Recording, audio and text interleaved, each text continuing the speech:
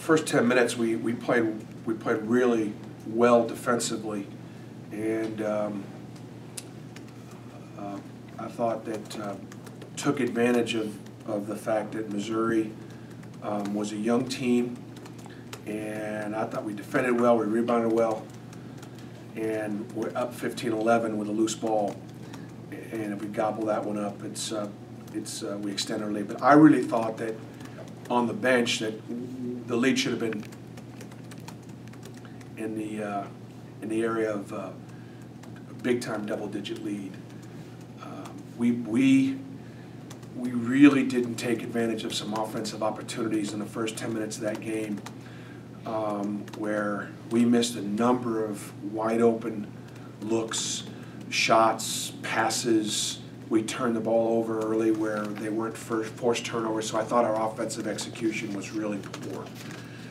And things that we had gone over in practice, and that might have, I would have felt, could have had an effect on Missouri on the road. We didn't take advantage. And then you get into the latter half of the first half, and then the second half, and then all of a sudden depth becomes a factor. We're not as we're not deep in the backcourt. We didn't maintain that level of defense. We didn't start playing well offensively until the second half.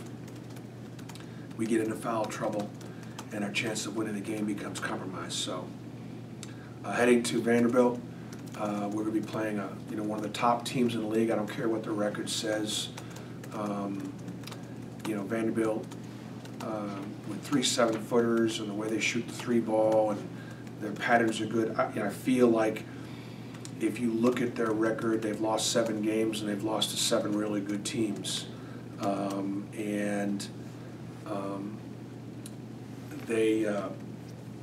I think part of a function of their record is who they played. So we're going up against, for example, I'd say we've played 3 SEC games: Tennessee, South Carolina, Missouri. I think Vanderbilt, and South Carolina are both upper division teams for sure. And so obviously we've got a significant challenge. Haven't beaten them in a long time too. So it'd be a great opportunity for us. And again, those kind of things, as we're trying to make progress with our program, can we continue to have building blocks like key victories, key opportunities? Could Vanderbilt be one? Because Ben, I don't think we've beaten them up there since 2000. Any thought to going with a bigger lineup because of that first, with possibly Sim and Horace and Tyler? Yeah. I know it hurts the bench depth clearly, but any thought to? Yeah, we thought we are. I can't even begin to tell you all the different things that we've thought about as far as rotations and positions, and including going bigger. We're already big with Jordan Granger starting at the 3. And I think that that's helped us defensively from a standpoint of our second shot defense is better. Jordan's a good defender.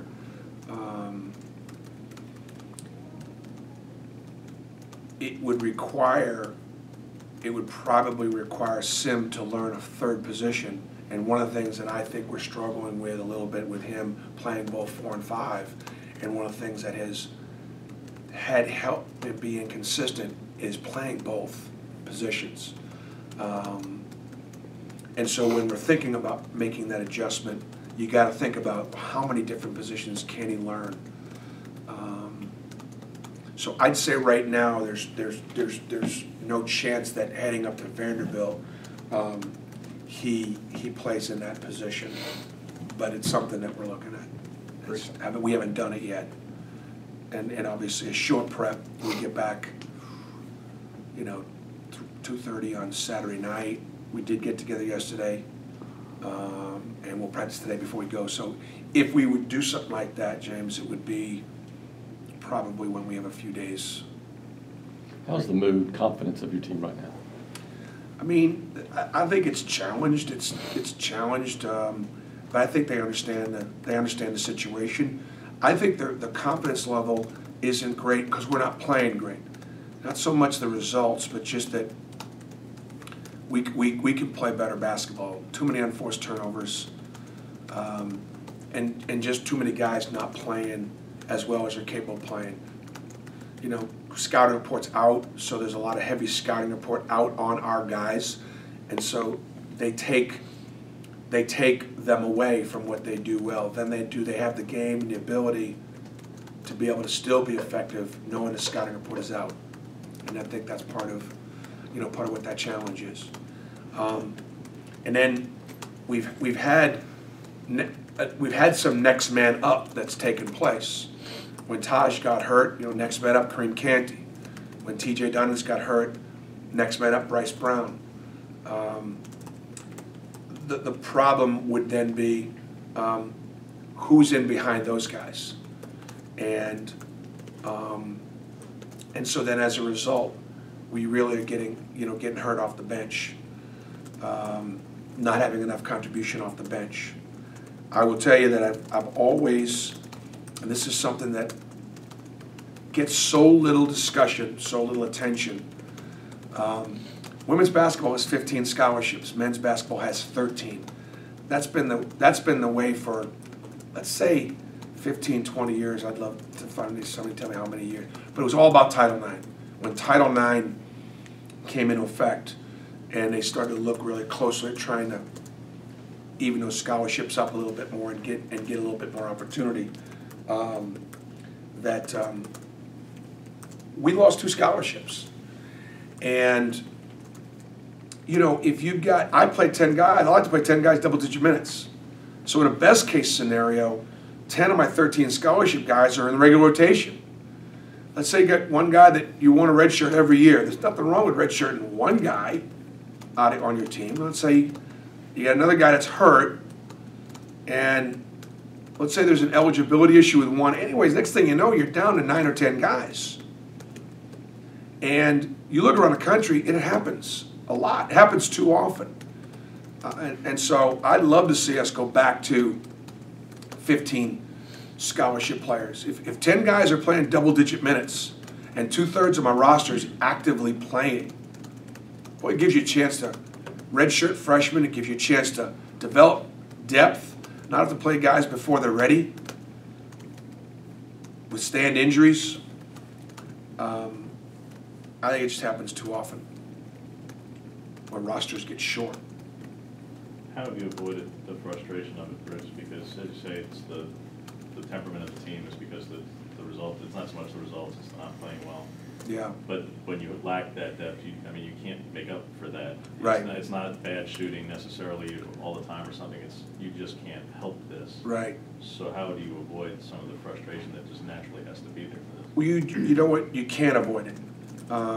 And so there is a level of frustration that sets in. Like, for me, I can definitely point to progress, certain wins at certain times. UAB's going to have a great year, and they're an NCAA tournament team, and that was an important win for us. New Mexico will compete in the Mountain West. We've won a road game at Coastal Carolina. Haven't beaten Tennessee since 2007 or 8. I can look at progress. I can look at recruiting. I can look at how we're drawing. I can look also at what I perceive as there's patience in the community understanding our situation. I think the media's been fair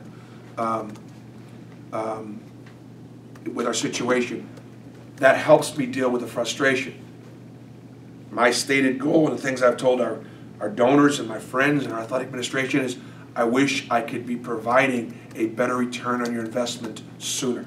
That's how I feel. That doesn't change my frustration. I'm also frustrated for my players. I want Tyler Harris to have a better senior year, transferring year. I want Sim to be able to be having a better senior year, and Jordan.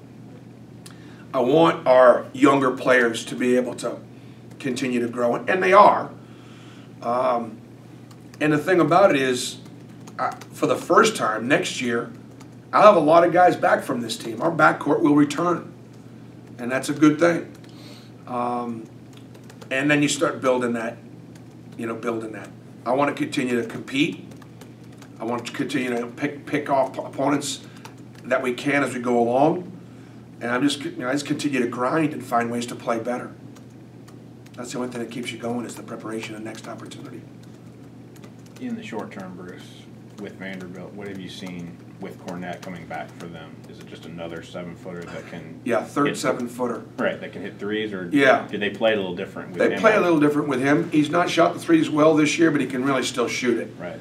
And the interesting thing about the stat line with Vanderbilt, everybody talks about their defense. Teams are shooting less than 40% against them. They're still guarding. We had a hard time scoring against them, and we guarded them awfully hard last year. My goodness. You do go back and watch tape, and you do understand why we appreciated how hard last year's team played. Boy, we guarded as hard as we could guard. We're terribly undersized. But what we had was 4 guards. And sometimes offensively we could spread people out, break people down, and we were a matchup problem for some because of our 4-guard and being so small. I think with Vanderbilt, if you let them just run their stuff, let them run their patterns, and don't disrupt them at all, they can really cut you apart. And that's been like, for example, in their first 3 games, they played really well against LSU at home, but LSU is arguably one of the top 2 most talented teams, top 2 or 3 talented teams in the league. Then they played South Carolina and Arkansas, and both of those teams are known for their half-court defense where they disrupt you. So, in some ways, Vanderbilt had 3 tough matchups for them. And so I think that, because we'll try to disrupt, but we're not quite as good at it as, say, Arkansas or South Carolina. Quickly, Bruce, you experimented with new for 8 minutes against Missouri. What did you see? What did you like? What didn't you like? Yeah, I did not think New Williams was available, but 2 things happened. One, he continued to make progress with the trainer, and 2, he got a different brace where he felt much more confident and the trainer felt confident. New's issue is that his patella shifts, not his knee, just the knee cap. And with the combination of the brace and some time off from the Hawaii game, so you got it was about 2 weeks that they felt like he is okay. He's okay. He's not 100%, but he can play. And so as time goes on, he continues to strengthen. New is a confident offensive player who, because of the injuries, hasn't been able to grow, progress, learn as well defensively. That's the area he probably came in the most as far behind. And so his progress has been slowed, but he's back. So at least that gives me 4 scholarship guards. Even though he's not going to play a ton, 4 scholarship guards, 2 of whom are freshmen, T.J. Lang and Kareem. Right now those are my 4 guards for 3 positions. And that's why James asked questions, would you consider going bigger? And we are considering it. Any update on Trayvon Reed? No, but school starts Wednesday. And so, as a result of school starting Wednesday, we're getting closer to an update. Okay. Any finality with Taj yet? No finality. He's got 1 more exam when we get back from Vanderbilt. So I would expect some finality on both of those when we get back from Vanderbilt. Anything else? All right, Thanks, guys.